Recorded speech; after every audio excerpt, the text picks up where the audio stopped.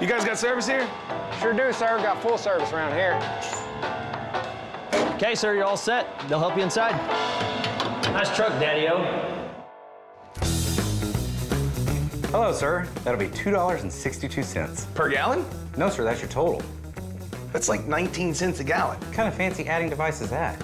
It's a phone. You got change for 100? Sorry, sir, we can't take that board game money here. There's $3. Keep change. But sir, that's like 68 cents. Yeah, you can have it. Can I interest you in a free map? Have a good day, sir. Yeah, thanks, I think.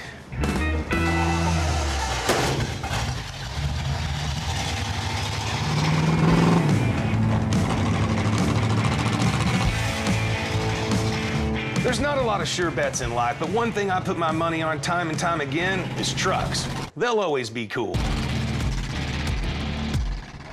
When we dragged this 33 Ford out of Brian Bass's shop, we knew we had something cool. We just didn't know how cool at the time. I'm gonna call Mater and have him come get it, so you got a lot of move to get it out of here. That's not part of the deal. I think these guys need to stick around and help me. Oh, no, we're not getting money for that. Our initial plan was to build a functional, period-correct shop truck.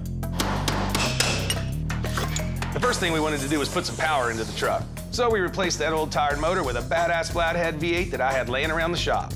With this flathead V8, we needed to get some carbs over to us that could handle the power. The Strongberg 97 carburetor, well, it did just that. Woo! Now, as far as the exterior of the truck, it looks so cool from the get-go that for the most part, we wanted to keep it just like that. The classic look, but with a touch of hot rod cool. You know, Gas Monkey style. The original paint, well, it was patinaed to perfection, which took nature years to make.